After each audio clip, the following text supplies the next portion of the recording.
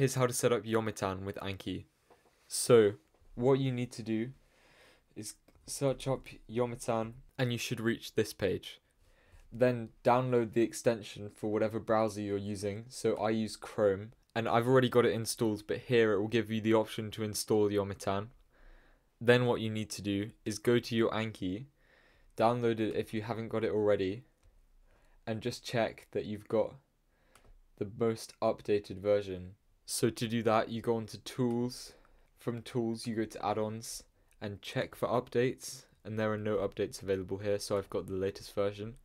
Then what you need to do is go back to Yomitan, and you should have it now, and it should give you some sort of welcome page.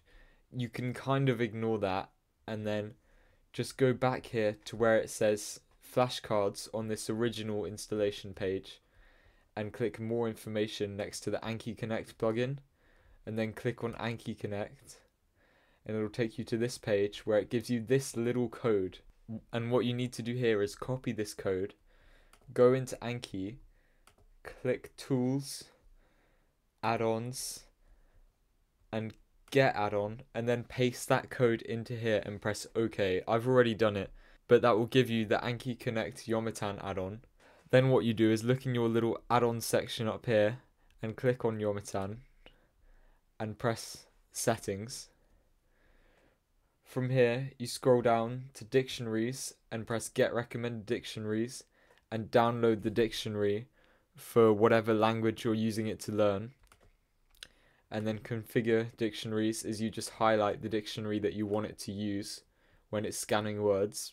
Go down to Anki, make sure you tick Enable Anki Integration, and if this isn't working, it'll give you some reason why, which hopefully you can fix. And then go to Configure Anki Card Format.